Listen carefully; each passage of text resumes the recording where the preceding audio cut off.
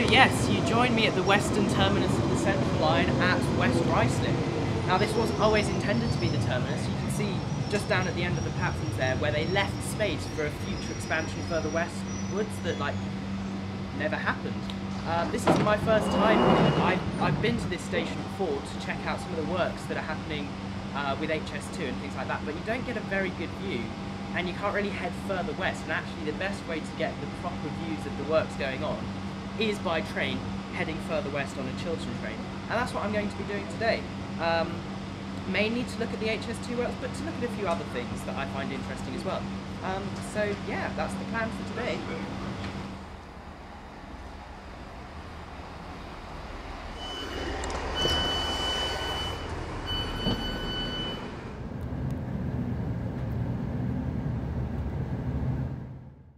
West Ruislip is a pretty major hub in terms of HS2 construction, because it's the point at which the London tunnels towards Old Oak Common and Euston start. Behind these hoardings is where the two tunnel boring machines, Caroline and Sushila, will start digging towards the city centre. There's all sorts you can see out the window, from conveyor belts to carry the spoil, to tunnel rings, the precast concrete segments which will be used to line the walls of the tunnels, abutments for yet to be installed bridges. It's all go here at West Ruislip. A little further along, you can see a series of cranes and temporary decking along the course of what will be the Colne Valley Viaduct, but more on that later.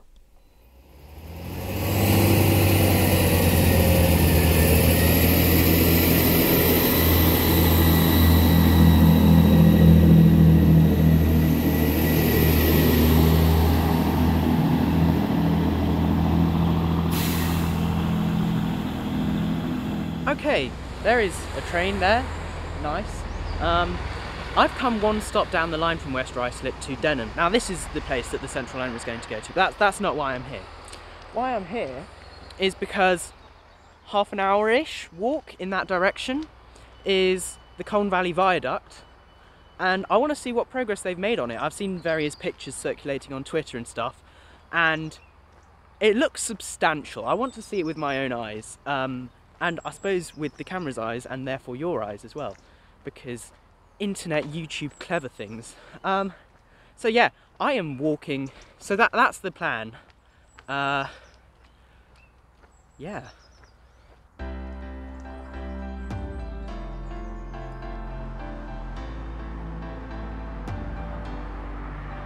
On my journey towards the viaduct, I passed the Denham Film Studios. It looks to be mostly flats nowadays, but if anyone knows more about the history of it, I'd be curious to learn more. Further along, the path had narrowed, but a crane could be seen in the distance. Shortly after this, the path diverged into some woods, and as we got closer to the viaduct, works became more clear to see, with the road on the left and the future rail line on the right. The path rejoined the road, and that's when I saw it. That looks like the bridge. No way! I can actually see the bridge now. I can see it sort of appearing through. Okay, is that the end of the bridge? I can definitely see the bridge now. I'm excited. I'm very excited.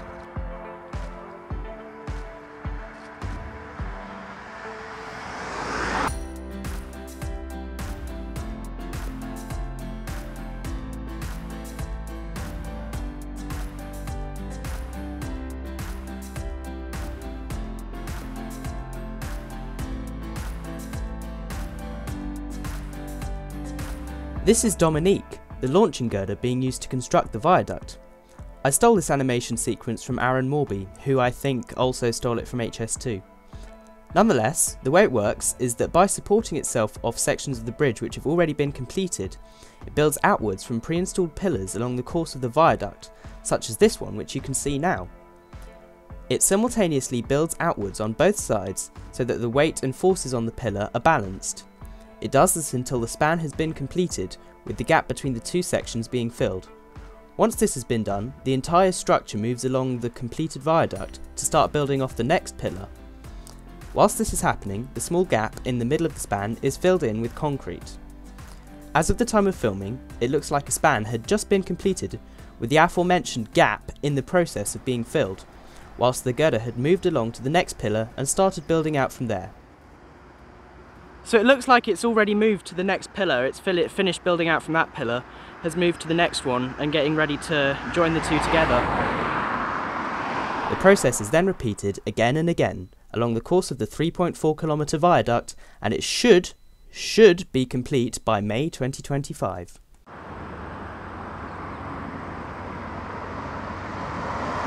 Also, if you do want a sense of scale, that's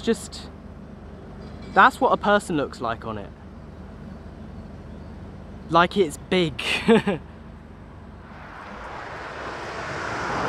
I genuinely can't express how mind-boggling this is. This is so cool.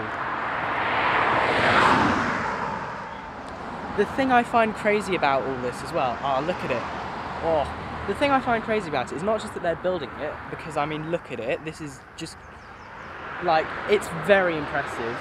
And this ain't even half of it yet. Like, this is going to be nearly 3.5 kilometres long. This is going to be the longest viaduct in Britain. So, you know, that's impressive as well.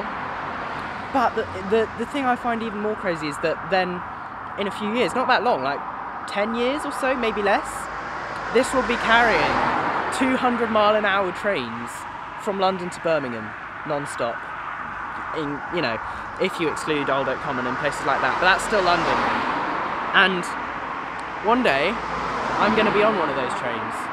I can't wait for that day, because this is proper infrastructure. This is going to change the course of the country.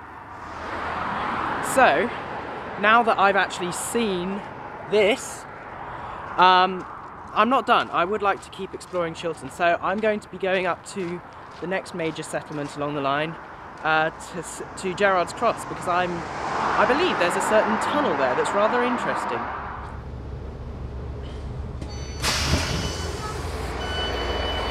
Okay, so it's a bit later than when you last saw me, but I'm now at Gerrards Cross to look at that.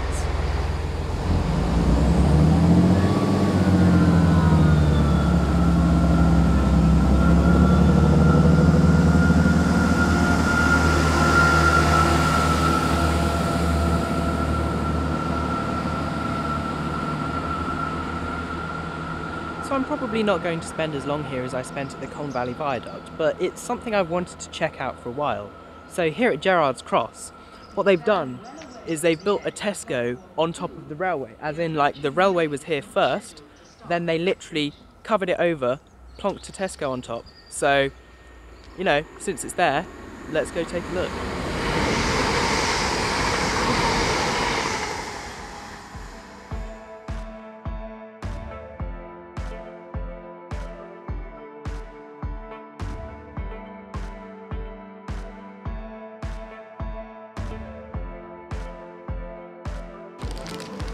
Mission successful. Okay, so I've got my bag of crisps from the Tesco, which is just up there. And you might be wondering why I actually decided to come here.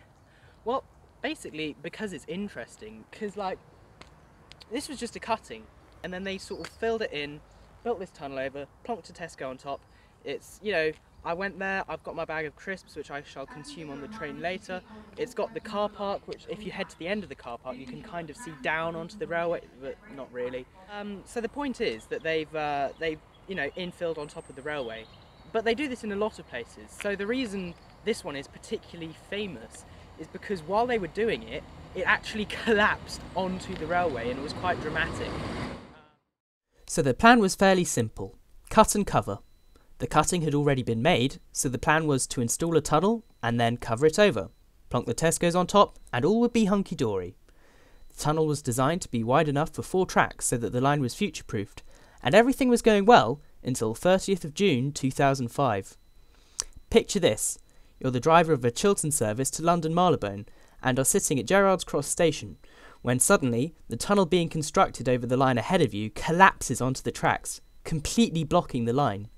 Meanwhile, a train coming the other way had to make an emergency stop. Luckily, nobody was harmed, but there's no denying the seriousness of this incident and the fact that had things gone a little differently, we could be dealing with a major catastrophe. So, what happened? Well, an investigation was carried out by the Health and Safety Executive, but it wasn't until last year when a draft was finally released under a Freedom of Information request. Only took them 17 years. The report states that the cause of the collapse was due to the placing of too much Type 1A fill over the area of the crown of the tunnel prior to placing and compacting sufficient material in the area of the tunnel haunches adjacent to the north and south site access roads and towards the east side of the site. Whew! Basically what this means is that too much fill was placed on top of the arch and not enough of it on the sides. For an arch to work, it needs more or less equal pressure on all sides. Without the counteracting side forces, when too much was placed on top, it was unable to support the weight and buckled underneath it, thus causing the collapse. Some of these pictures showing the tunnel post-collapse showed just how much fill had been placed on top of the tunnel compared with relatively little on the sides. Now this whole thing is a bit of a simplification, and I'm by no means an expert. However, it is the most likely explanation. If you would like to learn more about the incident in more depth, then Gareth Dennis has a great video on the topic under his RailNatter series, which I'm a big fan of. As well as this, many of the pictures you've been seeing are from meadwaypark.co.uk, which I found to be a really great resource, so that's another place I'd recommend visiting if you'd like to learn more. Furthermore, I'll leave a link to the aforementioned report in the description in case you want to do some more reading for yourself. Yeah, so that's basically going to sort of conclude it for this video. I'm curious what your thoughts are on this kind of thing, if you'd like to see more of this kind of thing, because I've just kind of been exploring, I mean, only really 2 or 3 stations of the Chiltern Network, but if you'd like me to explore further up the line, I'm interested in maybe going to Beaconscott Model Village, which is a couple stops further along, or anything like that. Leave me a comment. I really hope that isn't drowning me out. I'm going to have to listen to this back. Anyway, yes, thank you for watching. I'm going to be hopping on a train home now. Let me know if you want more of this kind of thing, as I said earlier. I'll see you next time.